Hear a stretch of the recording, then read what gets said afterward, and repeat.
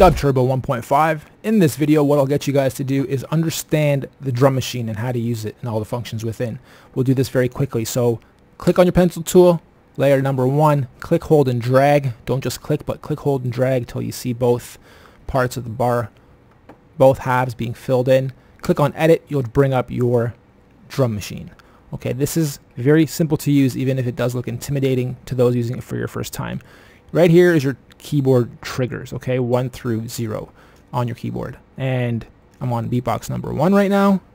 If I click on 1, that just clicked on this kick. If I clicked on 2, if I hit 2 on my keyboard, it hits not the thing. So I can pretty much preview what I want it to sound like before I lay it.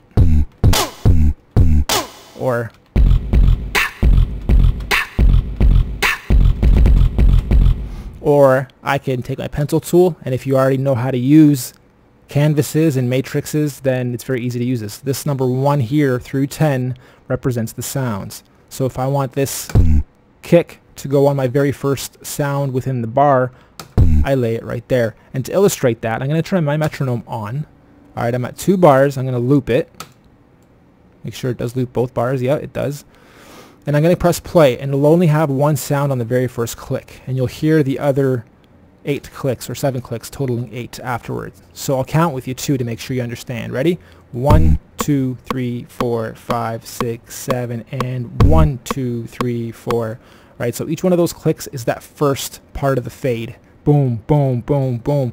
If we want to make a house beat, we'd simply lay it right on those, just like the click sound. So it's just a nice repetitive boom, boom, boom.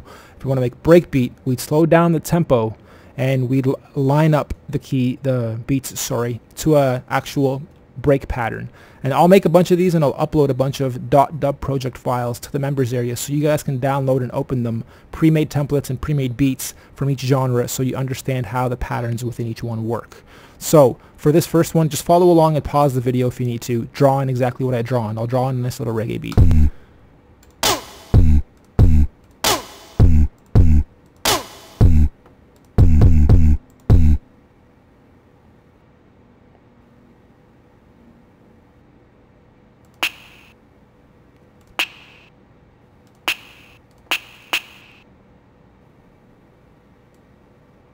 Okay, so a very simple 2-bar reggae beat with a beatbox pattern. Sounds a little funny. Let's turn the metronome off and lower this down by double clicking on it and going to like 95. Pressing enter. And now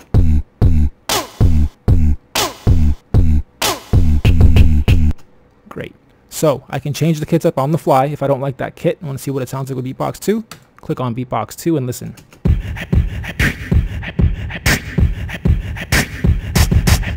If something's too loud in there, like that hi-hat's just screaming through my speakers, it's already been turned down, but I changed kits, so this has become void. I actually have to redraw wherever I want it to be, and now that should be a little less powerful. Let's bring it actually right down there.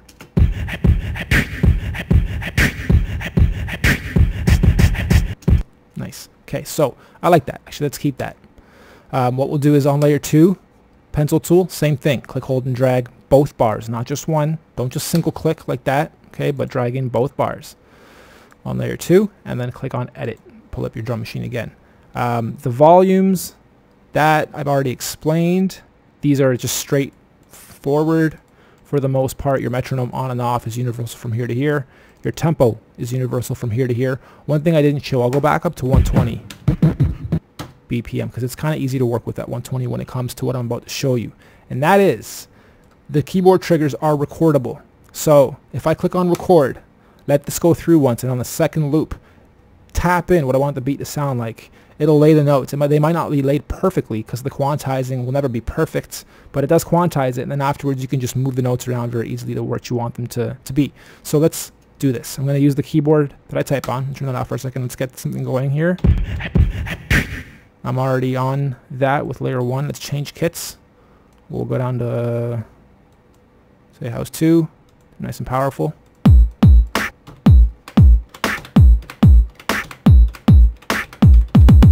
Cool. Do something like that. Alright, and I'm using 1 and 3 here on my keyboard. Let's see how it goes. 2, 3, 4, 5, 8.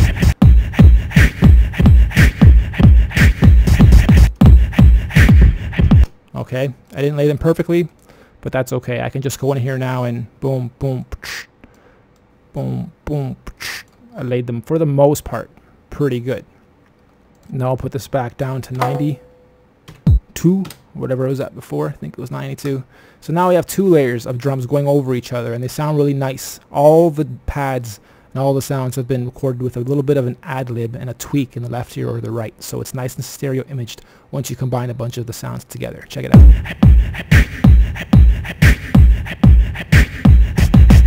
I think I have one too many kicks going on here. Yes, I did. And too many? Yeah, there we go. Now we're good. Okay, so what else I can do is say I do want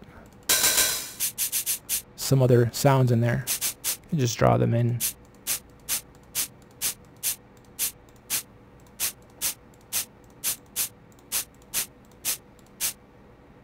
There.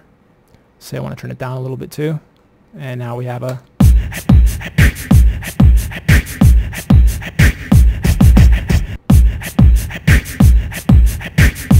If I want to change that kit up, I can do the same thing. We're currently on house 2. Just go to house 3, let's say. See how it sounds.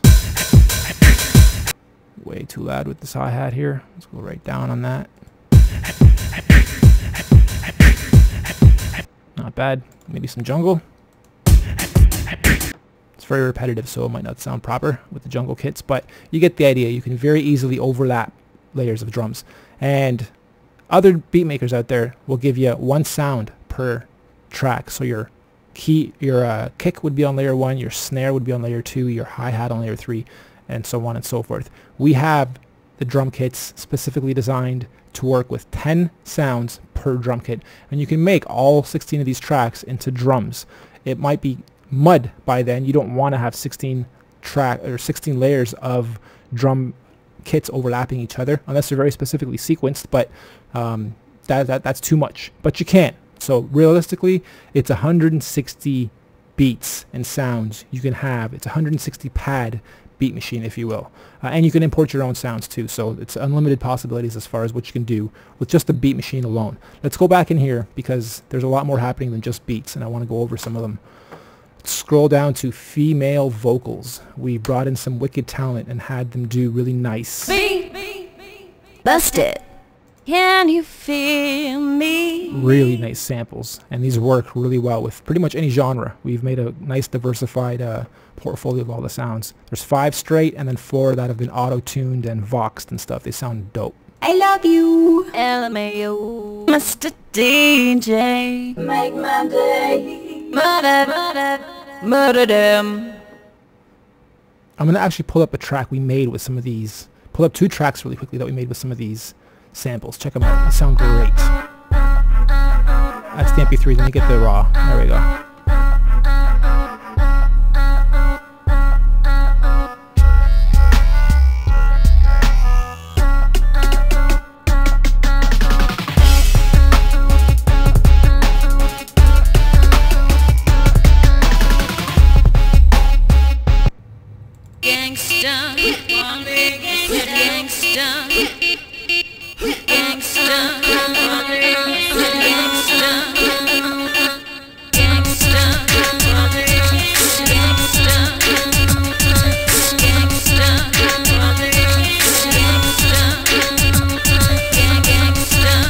Alright, so you can make pretty much full tracks and wicked beats with just using the beat machine.